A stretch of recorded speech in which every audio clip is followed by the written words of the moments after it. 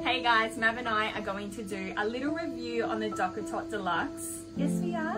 And just how amazing it's been for us as new parents, but also for Mav as a baby too. So we have the DockATot Deluxe 0 to 8 month size. The reason why we've loved the DockATot so much is because it's been so versatile. We've been able to use it for Mav to relax in, but also been able to use it for things such as like bath time, playtime, and also take with us on day trips too.